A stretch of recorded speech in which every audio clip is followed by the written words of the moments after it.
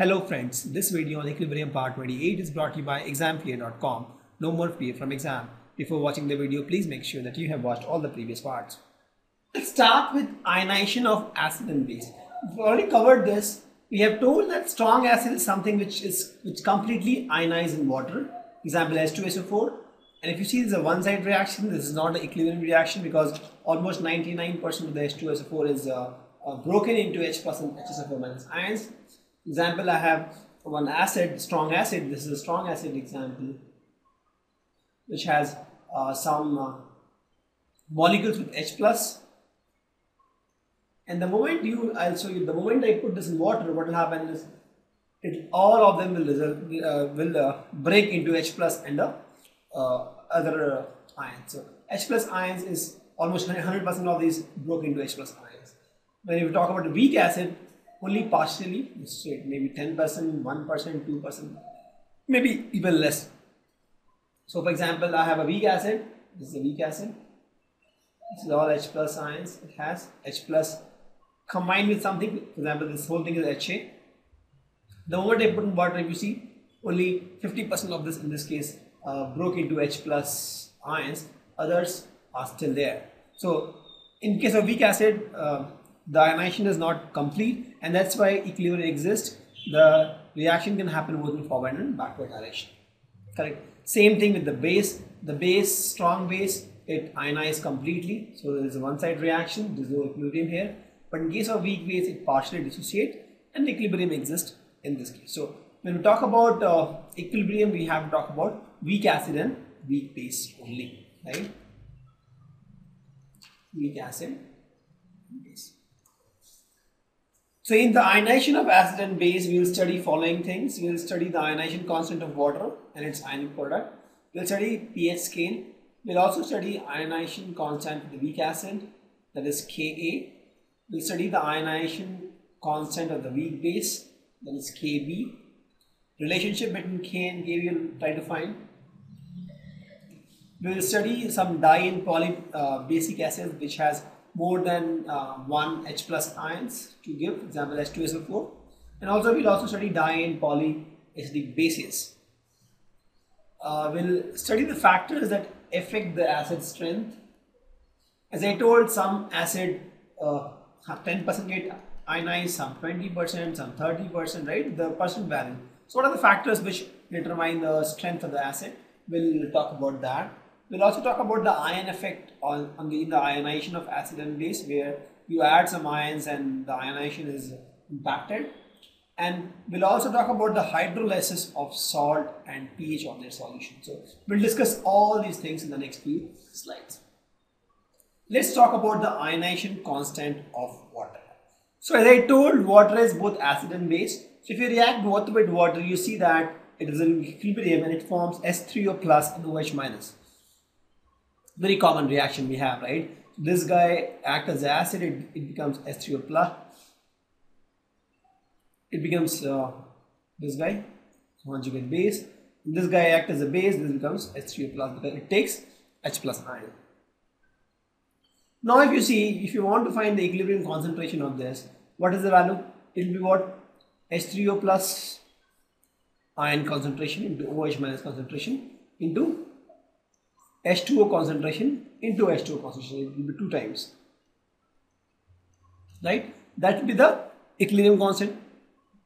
But as I told, that the liquids we can ignore, right? It's pure liquid, so we can ignore this part. We can ignore this part. So what I have, K is nothing but H3O plus into OH minus, and this K is a special K, and we call it Kw.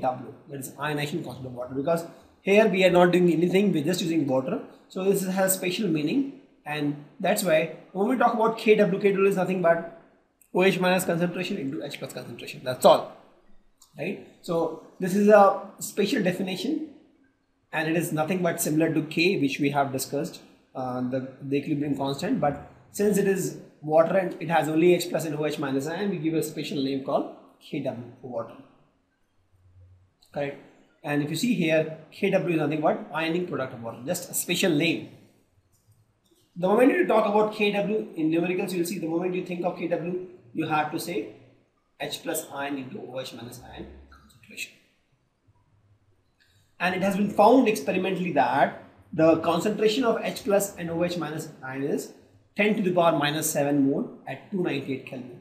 That's why if you see it's a very weak acid and very weak base, because if you see this guy, if you give 10 to the power 7 moles of water here, only 1 mole of the water will break into H plus and OH minus ion. So if you see, if I write like this, H plus and OH minus ion, same reaction, same actually, but the same. So if I give 10 to the power 7 moles of water here, only 1 mole is getting converted. If you see, the percentage is very less, right? That's why you don't even realize that there is H plus and OH minus ion there, and we consider it as a neutral, because see, 10 to the power minus 7. I mean, if you have 10 to the power 7, that is a huge number, right? A huge number of water molecules you have. Out of that, only 1 molecule will break into H plus ions. Correct? This is found experimentally, and this happens at 298 Kelvin. So if you see, this Kw is dependent on temperature. If you see, Kw is temperature dependent. If you see, the earlier constant also we have talked about equilibrium constant, they are also temperature dependent. This guy is also temperature dependent, because this is also nothing but equilibrium constant, but we have just given a fancy name Kw, and that implies H plus ions into OH minus ions. So Kw, if you want to find, is nothing but H3O H plus ions into OH minus ion concentration. So both are 10 to the power minus 7. So you find the value of this becomes 10 to the power minus 14 molarity square. This is the Kw unit. Is known, Kw value is nothing but 10 to the power minus 14 molarity square, moles per liter square. So if you want to find the ratio of dissociated H plus ions, if you see, if you want to find the percentage of dissociation, you see that the molarity of the pure water is 55.55 moles molarity, right? So if you see, you want to find the ratio of undissociated water, that is nothing but 10 to the power minus 7 by this, because we had this much molarity water here. Actually this was if you take 5.55 molarity water, 10 to the power minus 7 becomes H plus ions, correct? Because the molarity of the pure water is 55.55 m. So from this you get this much H plus ion. So you want to find the ratio to this by this is equal to nothing but 2 into 10 to the power minus 9. That is the ratio of dissociated water to undissociated water. And this is something we know. If you want to make system acidic, the H plus ion concentration has to be more than OH minus ion. For a neutral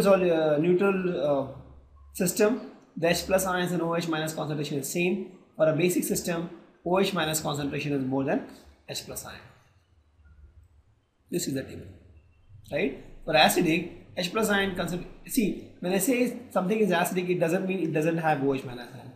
It may have H plus ion also, OH minus ion also. The only thing is H plus ions concentration is more than OH minus ion. That means the system is acidic.